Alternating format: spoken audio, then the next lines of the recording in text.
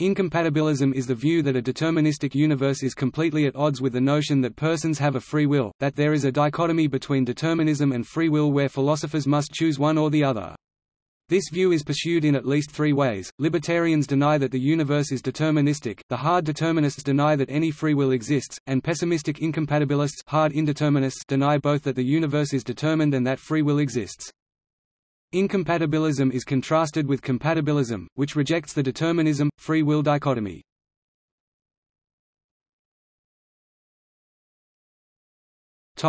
Libertarianism.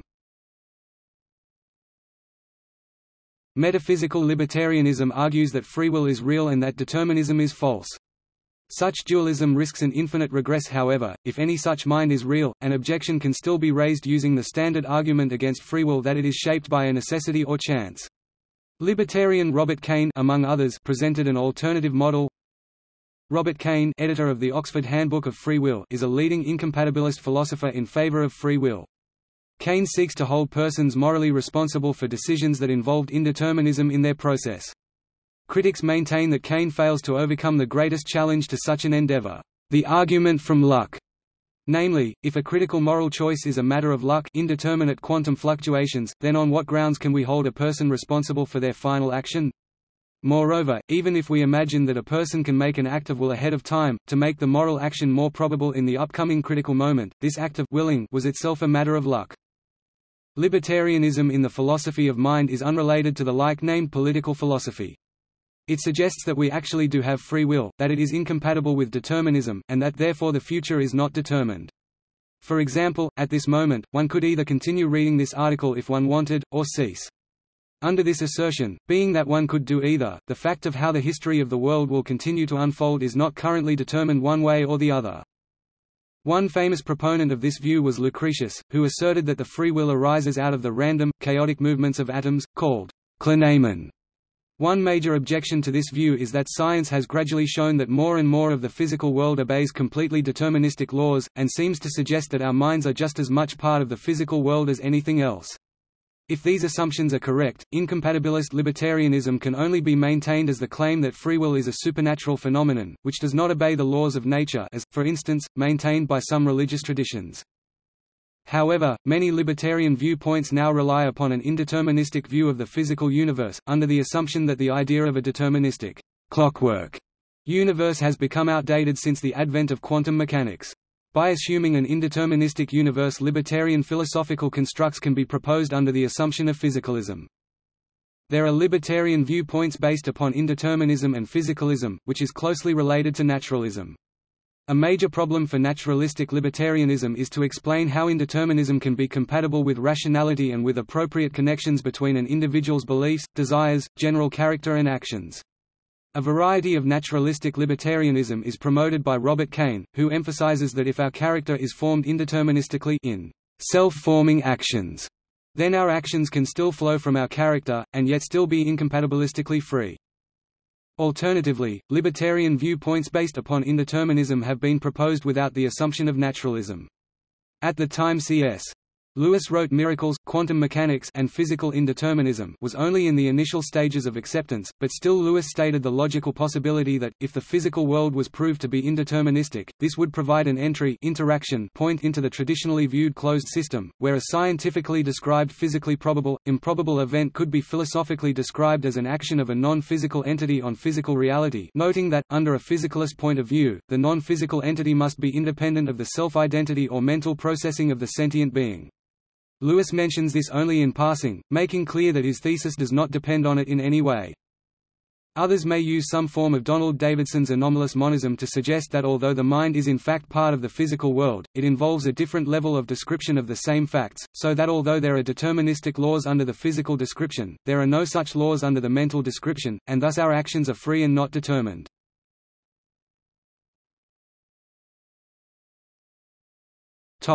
Hard determinism. Those who reject free will and accept determinism are variously known as hard determinists, hard incompatibilists, free will skeptics, illusionists, or impossibilists. They believe that there is no free will and that any sense of the contrary is an illusion. Of course, hard determinists do not deny that one has desires, but say that these desires are causally determined by an unbroken chain of prior occurrences.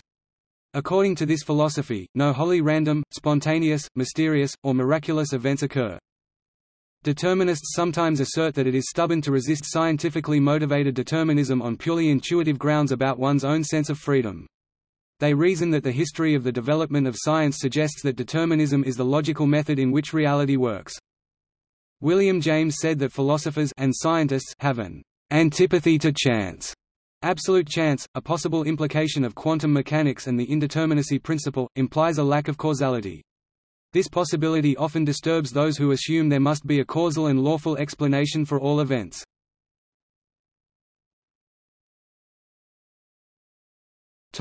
Moral implications.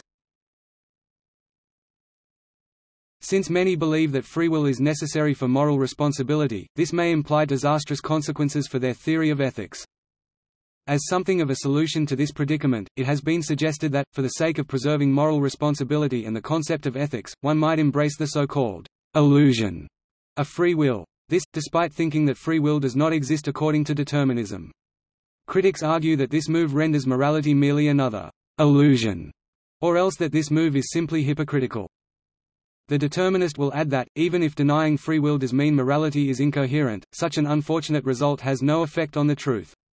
Note, however, that hard determinists often have some sort of moral system that relies explicitly on determinism. A determinist's moral system simply bears in mind that every person's actions in a given situation are, in theory, predicted by the interplay of environment and upbringing. For instance, the determinist may still punish undesirable behaviors for reasons of behavior modification or deterrence.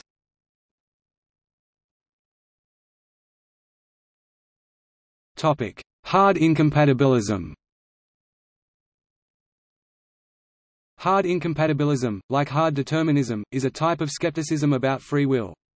Hard incompatibilism is a term coined by Dirk Pereboom to designate the view that both determinism and indeterminism are incompatible with having free will and moral responsibility. Like the hard determinist, the hard incompatibilist holds that if determinism were true, our having free will would be ruled out.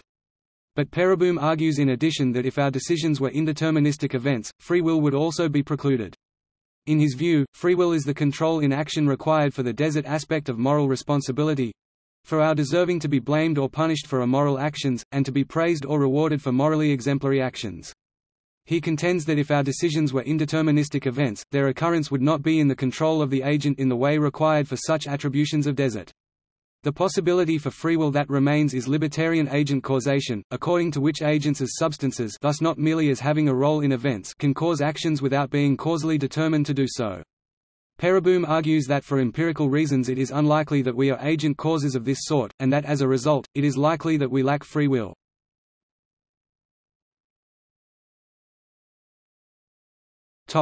Experimental research.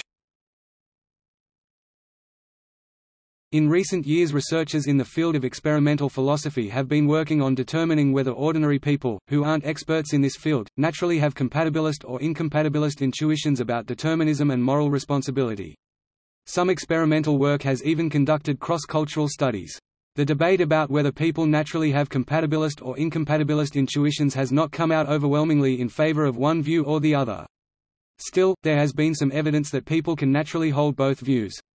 For instance, when people are presented with abstract cases which ask if a person could be morally responsible for an immoral act when they could not have done otherwise, people tend to say no, or give incompatibilist answers, but when presented with a specific immoral act that a specific person committed, people tend to say that that person is morally responsible for their actions, even if they were determined. That is, people also give compatibilist answers.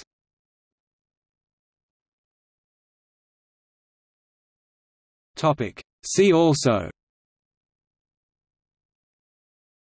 Daniel Dennett's freedom evolves, Daniel Dennett's elbow room, Frankfurt cases, indeterminism, Lucretius's On the Nature of Things, Molinism, philosophical zombie, Tychism.